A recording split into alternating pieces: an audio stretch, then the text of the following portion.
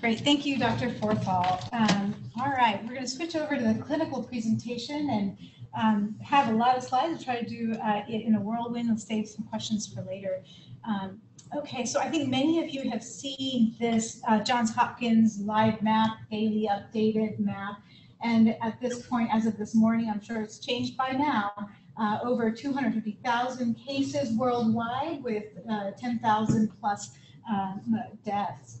And here's the picture of what things look like in the United States. We're at 16,600 plus, and total deaths so far, 216. And here's the picture for Orange County cases. Here we can see that so far, we know that testing has been ramped up and slowly ramping up, but you can see that so far total cases 65, total deaths are at 0. Okay, so how does coronavirus actually present? The incubation period, when we talk about the time between the symptoms beginning after the time of exposure, is around 4 days from exposure, the range being 2 to 14 days. And the majority of people who get sick with coronavirus are going to be manifest as a mild infection. About 81% of mild flu-like symptoms resolving over the first 1 or 2 weeks. And then gaining immunity, as Dr. Forthall has mentioned. And then we have the subset that progress to moderate or severe pneumonia, about 15% of individuals. And the range between moderate to severe is broad enough. There are some moderate patients who can be managed at home, and then severe pneumonia. A lot of the studies that we are seeing out there are really talking about the people who get hospitalized. So severe pneumonia, 15%, and often, when you make that change from mild to moderate disease, it seems to happen around the 2nd week of illness, days 5 to 13, median of day 8. And most of the data, as I mentioned, was among hospitalized patients. About 20% of hospitalized patients require the ICU. 5% of all patients end up in the ICU, 20% of hospitalized.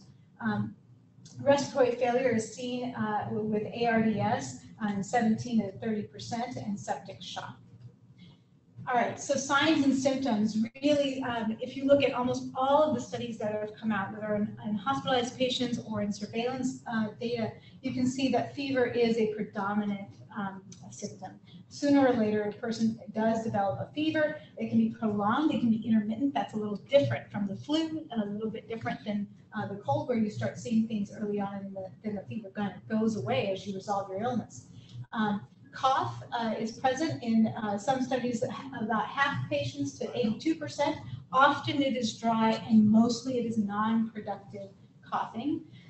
Myalgia or fatigue, often noted up to half of cases, shortness of breath up to a third of patients, and less commonly reported symptoms that often occur before the onset of this more classic prodrome, if you'll call it that at this time, is sore throat, headache, and GI symptoms. There's been a lot in the literature. In the last 2 days, there was another article in the New England Journal talking about GI manifestations with diarrhea and nausea. It's been reported, and the range is from 15 to about 40% of patients antedating their onset of fever.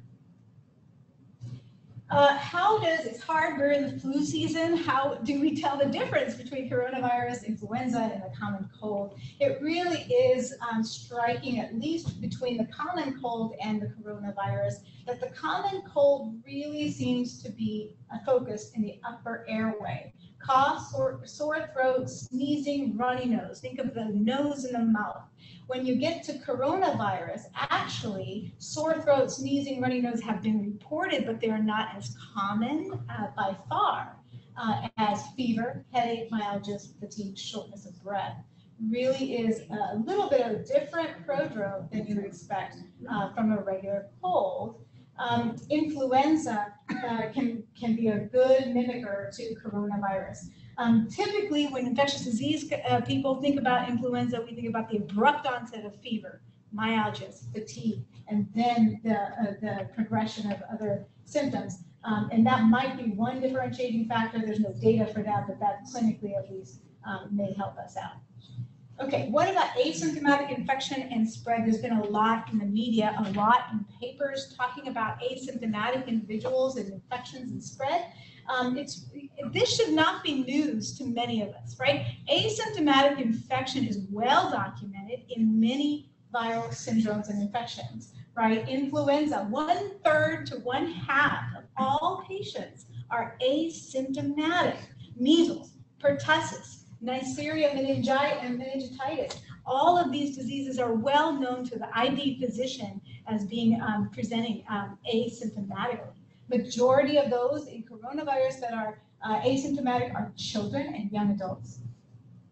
We do know, based on the experience from all of these other types of illnesses that can present in an asymptomatic way, that it is thought that the spread associated with these individuals who are less symptomatic should be much, much less.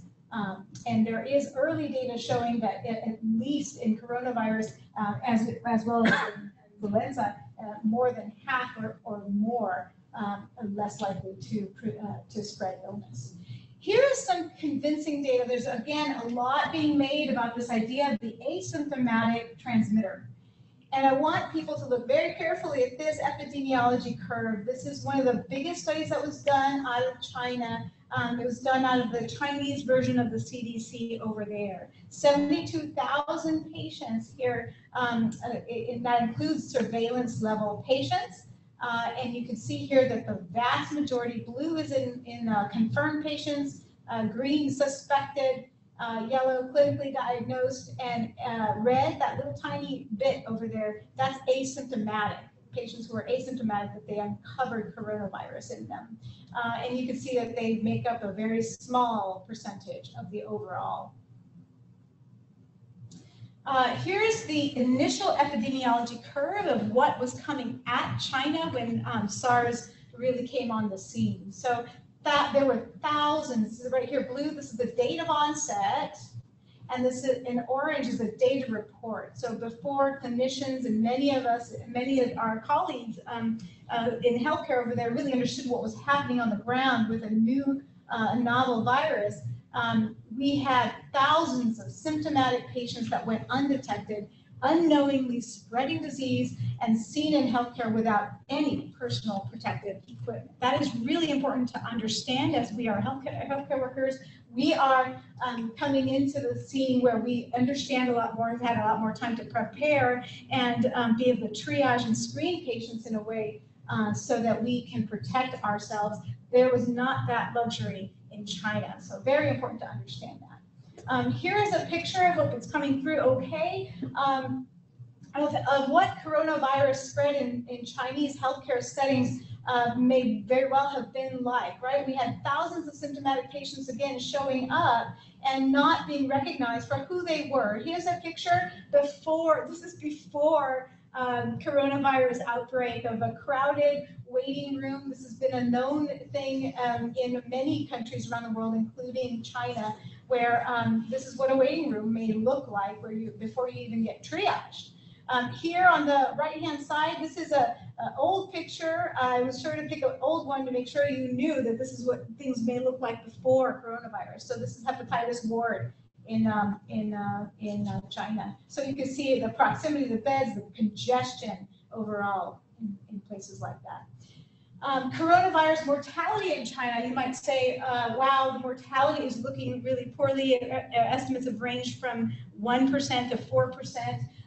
Mortality, of course, may very well, if you don't know that a wave is coming at you, you can't prepare properly, you have a huge subset of individuals that show up, and you might very well overwhelm the system. Here is a picture of a convention center that had been converted into planned coronavirus housing for symptomatic individuals. Okay, how infectious is coronavirus? So this is a graph that was published very early, February 7th by New York Times, but it's such a nice depiction that I decided to keep it on board. And at that time, we didn't know very much about COVID, but it was estimated that some coronavirus would land somewhere in this pink box in terms of its reproduction number. On the x-axis, you have the average number of people infected by each sick person. That's what a reproduction number is. On the y-axis is the fatality rate, and it's in a logarithmic scale. So just want to make sure you appreciate that. It's kind of gray here. But what that means is what we have learned now in comparison to reproduction number is 2.35 for COVID-19. Guess what the reproduction number for chickenpox is? It's way out here in that 8 range. The measles is one of the most infectious viruses known on the planet, and it has a reproduction number of 15. Notably, after the travel restrictions went into place, there was a nice paper published in Lancet IV that showed that the reproduction number dropped to 1.05 after travel restrictions went into place. So with a lot of these draconian measures that we are taking, and I didn't mean that in a bad way, but all these social distancing and other things that we are putting into place, I hope that gives some degree of comfort.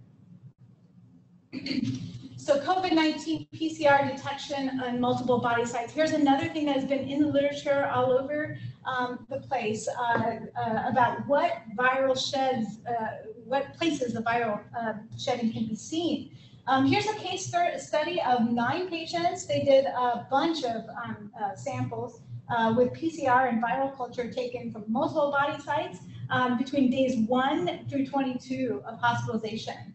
And really the predominance was in the respiratory tract. It was detected throughout, highest in the pharyngeal samples and highest in the first week of illness. So really important to understand, because there have been reports in the media and elsewhere talking about fecal transmission, right? They flush the toilet, maybe you can get infected from something like that. And the likelihood, all likelihood points far away from that. Blood, interesting. Early on, you may have noticed that the CDC had recommended blood samples be taken, oropharyngeal and nasopharyngeal samples, and they quickly backed off of that. Why? Because studies are showing that actually we're not detecting PCR in the blood. So fascinating. The disease really is sitting in the lungs, not even showing us enough viremia. So very interesting to me. Urine not detected at all, and maybe one would expect that in a viral process that is RNA mounted. I'm not sure. Dr. Forthall can comment. Stool, high viral RNA counts. There are several papers showing high viral RNA. But guess what? In this paper, they looked for it's the only study I found that looked for viable virus, and they could not find viable virus in the stool. So the clinical significance of a viral PCR really is unclear. Remember, just like our C. difficile, with a PCR test, you can detect it dead or alive. Here is another study by Wang et al., published in JAMA very recently, I think. And here you can see they had about 20 patients, and they looked at a whole bunch of body sites.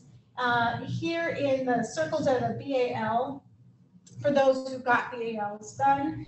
And then you can see for, this is the detection, the cycle threshold between positive and negative is 40. So if you are above this line, you are positive. If you're below this line, the sample is deemed negative. And you can see here a corroboration that you do have a lot of positivity in stool in other places, even in a subclinical way, but it's not clear what that really means. And the other takeaway here is that you really should take away, look at all those little yellow triangles. Those are all pharyngeal swabs. That's why we do nasopharyngeal swabbing. Okay, so what is the clinical significance of a positive PCR when you're trying to think in your mind about transmission, right? Assessing transmission risk. We get a lot of these questions in EIP, and Susan's going to go over this in much more detail. So COVID-19 PCR detects the presence of viral RNA, as we mentioned, and it really cannot tell us information about how viable that virus is. It can be positive for weeks after clinical infection resolves. We know this already in infectious disease and are humbled to it every time we see a patient that we consult on C. difficile, influenza, RSV, dead or alive. We have to translate that information about positivity. So clinical cure, testing for clinical cure, you've heard me say that a lot about C. difficile, doesn't make sense, right? That's why it doesn't make sense. Stool, again, no virus that was viable was found. And then the other thing you have to remember about stool, I'm never surprised when I see stuff in stool that might be respiratory, because about 40% of your secretions in the nasopharynx are going to be swallowed, right? Either coming out front or they're going in the back. So it's not possible to translate detection of virus in body fluids to the ability for transmission. So the risk factors for severe illness for COVID-19, older adults, age greater than 70, greater than or equal to 70, immunosuppressed patients, and then chronic medical conditions. I'm going to go into more detail on some of these, but a lot of these are things that you all could define as comorbid conditions right away. All right, so case fatality highest amongst older patients. So here's some, the numbers are really hard to get a handle on in this emerging moment for COVID. So surveillance data seems to be showing, even in China, a case fatality rate. So case fatality, again, is how many people die amongst those that you really know have the disease. So China, 1.4% when you look at surveillance data, but if you look at their hospitalized data, it's 2.3%. That's what this data is all amongst hospitalized individuals. In South Korea, they had a huge testing effort, right? They got the huge denominator that they needed, and we see that the overall mortality really is 0.6% when you really look that hard for the virus. So here's a table that shows by decile the number of deaths amongst confirmed cases, and you can see that under the age of 50, your case fatality rate really is 0.4 or lower. That should be somewhat comforting to many of us. And then in the decile of 50 to 59, you see we'll jump up 1.3% case fatality rate. But look at this, 60 to 69, 3.6%. A real big bump up really is at 70 years old and higher, at 8% case fatality. Greater than 80 is 15% case fatality. Okay, the other caveat to, as we're trying to understand what really is the case fatality and how serious is COVID-19 for any given patient, is to put it all into perspective of the fact that we really do lack reliable denominators, right? It severely complicates our interpretation, but it does seem that this is a table that I put together through the Johns Hopkins website, looking at different countries that I thought were interesting. Look at worldwide case percent mortality, where it's sitting right now. Take what you will of the denominator, 4.2%. China is around 4%. Look at Italy. We all have been following the news carefully about Italy. Very high mortality, 8.6% over there. Probably something to do with not knowing their denominator very well, but perhaps the numerator is being increased by both the elderly population as well as other things like comorbid conditions and smoking rates, which are notably higher in Italy. And then the other country that I would point out here is Germany. Germany has already seen almost 20,000 cases, only 53 deaths, with a mortality of 0.3%. So maybe implying that access to high-level critical care may be a factor in here. So what lab abnormalities are most common? Really, really interesting, and we see this in other diseases like EBV. Amongst hospitalized patients, most common lab abnormality, lymphocytopenia. That's not low white blood cells. The lymphocytes within the whole blood cell count are lower. The range of 63 to 83% with a low lymphocyte count. White blood cell count can be high or low depending on when you catch the patient in their clinical illness. Elevated LFTs have also been found in up to 40% of patients. Thrombocytopenia seen in 36% of patients. And strikingly, serum procalcitonin is normal in most. Maybe that's because you don't detect it in blood. Who knows? Here you see lab abnormalities associated with mortality. Some really interesting graphs. This is separating out survivors and non-survivors Survivors are in blue over here. And here's the lymphocyte count. This is the lymphocytopenia I was talking about. It really is striking, and it's striking from the get-go, from the day of, quote, admission, day 4 of illness onwards. There's quite a difference all the way through, and that difference only gets worse after the 2nd week of illness. And look at over here, this is your LDH level. Again, this a lot of this reminded me about of EBV manifestations. You have a nice difference here, a higher LDH amongst those who are non-survivors, and look at around 2 weeks or so, they declare themselves on whether or not they're going to progress or not. Here's IL-6, which is one of our cytokines, a very inflammatory cytokine. And out the gate here, amongst non-survivors, you have a high IL-6, and amongst survivors, a little bit lower. These are all p-values I'm not sharing here, but they're all significant p-value differences. And off the gate, they are different. And then around just right here, day week 2, boom, people start to really declare themselves, and as inflammation gets underway, full ARDS. Serum ferritin here, big difference between those who survive and those who do not and progress into worsening illness. Orders of magnitude 3 to 5 times higher serum ferritin. This is not unpredictable, but it does make somebody think about like an EBV, hemophagocytic type of pathophysiology. That's what that makes me think of. Okay, so here's the cardiovascular. I thought this was worth a call out. Cardiovascular disease associated with COVID-19. Obviously, you've been hearing a lot in the news about hypertension and cardiovascular issues. We think, of course, that the prevalence of hypertension and diabetes, things like that, are so high that you might just get confounding data. But we also do know that viruses are well known to have cardiac impact, right? COVID-19 in particular, there's been, these are very small numbers.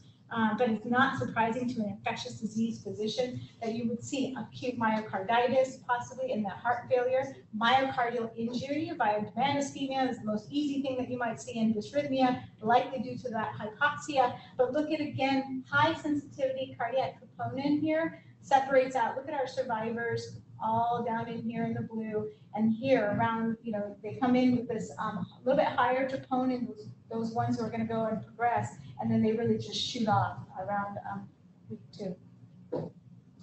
Here are the radiographic findings of COVID. See bilateral peripheral consolidations. I didn't have time, but you know, early on in your disease, you might very well see the characteristic thing that ID physicians look for viral pneumonias or walking noise, interstitial pattern. Here is a more progressed patient, bilateral peripheral consolidations, ground glass opacities, and sometimes they can be out of proportion to symptoms. Again, consolidations, ground glass. Okay, so testing, the ideal world versus reality. So in the ideal, we're hearing about the news and we're living the dream about testing and how we have to really be judicious. In the ideal world, we'd want to test everybody, whether mild or severe. And we want to have real-time information to guide our clinical management moment to moment and to guide our infection prevention strategy. But the reality is that's not where we are.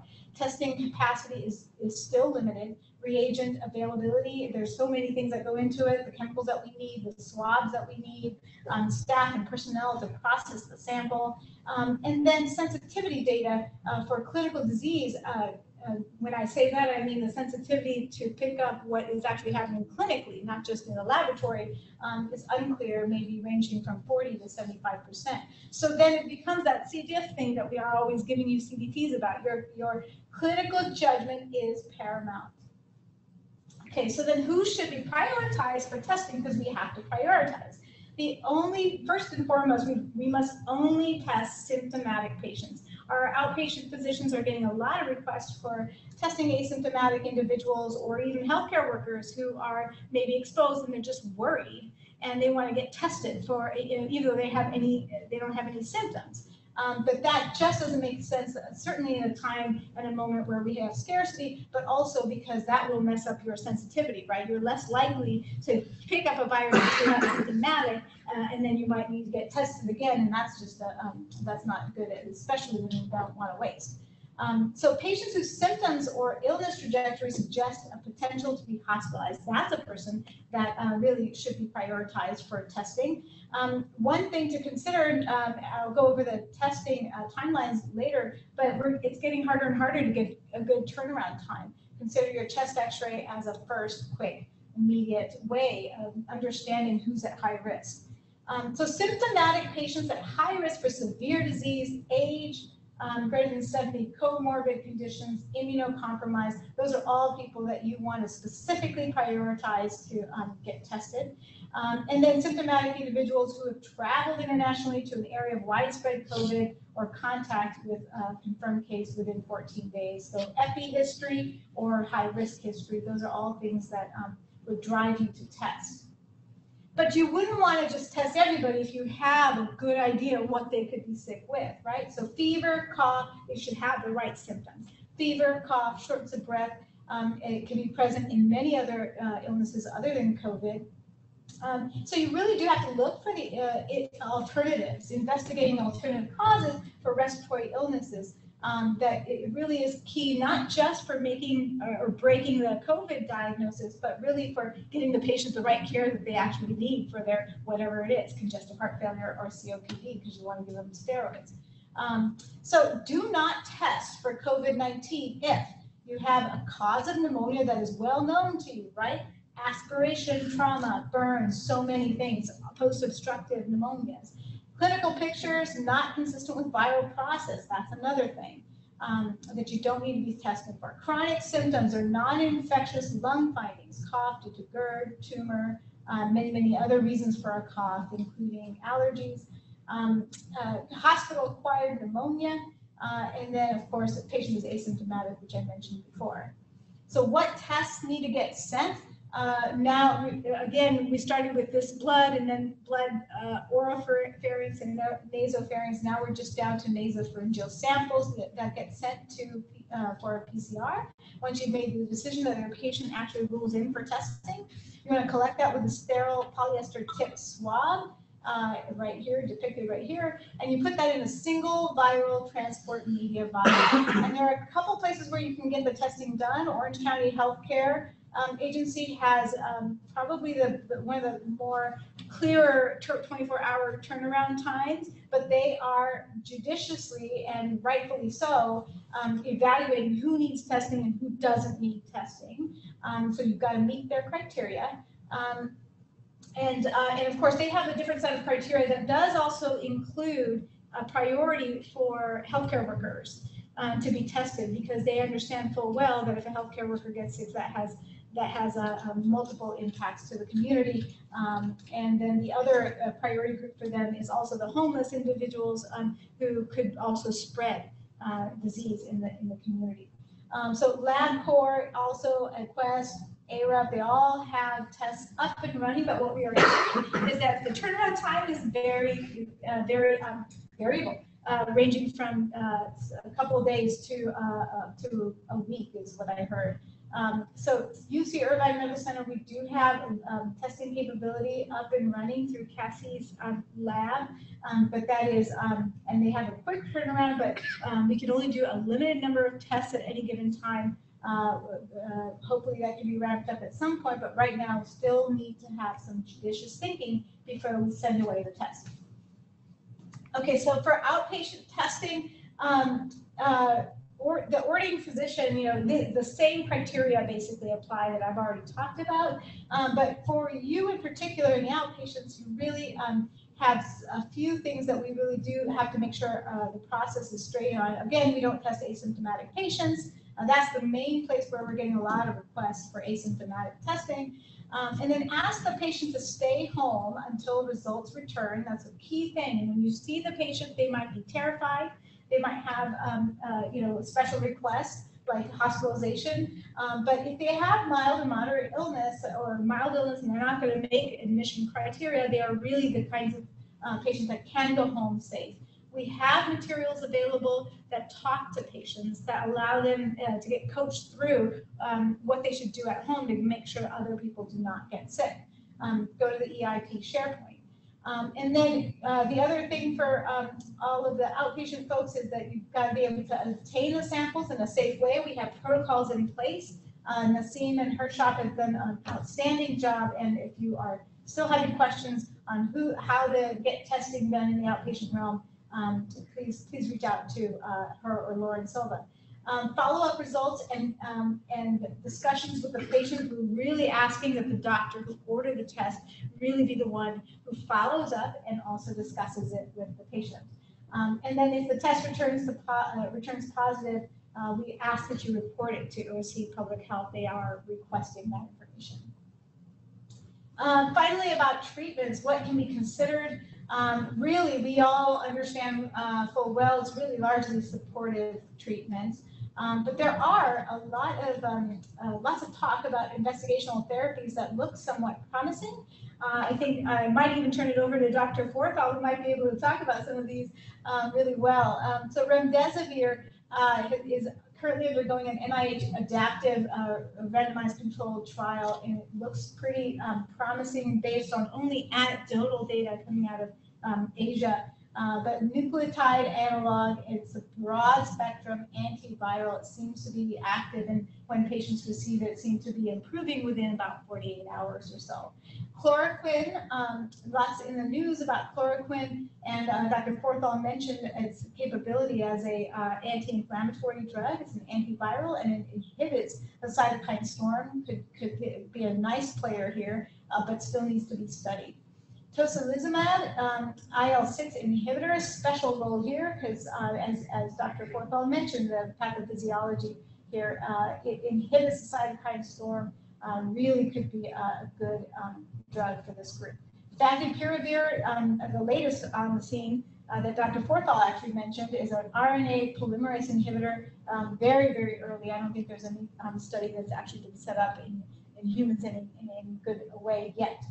But that's also on the horizon. And then I'm sure that many of you saw that Kaletra, lopinavir, ritonavir, an old HIV drug, has had some possible benefit published anecdotally, but a reminder why you have to be careful about what you may hear without systematic study. In a New England Journal article published 2 days ago, the randomized control trial came out definitively that there was no benefit to using Kaletra in these patients. And then there's this idea of ECMO to manage coronavirus-associated ARDS. I thought this was interesting to mention. ECMO is something that I have used in patients or recommended or worked with patients on and seen wonderful impact from. And so it's hard to know, but we also understand that ECMO may stimulate IL-6. So in specific with coronavirus, I think the jury is actually out. Nobody is formally recommending the use of ECMO directly, but it really is something that no one knows the answer to. It could really help. But here I saw some pictures in a couple of studies, and this is the best one I found. Look at the ARDS associated with this patient's illness. They were clearly going downhill. They got ECMO. 2 days later, their CAT scan looks much better.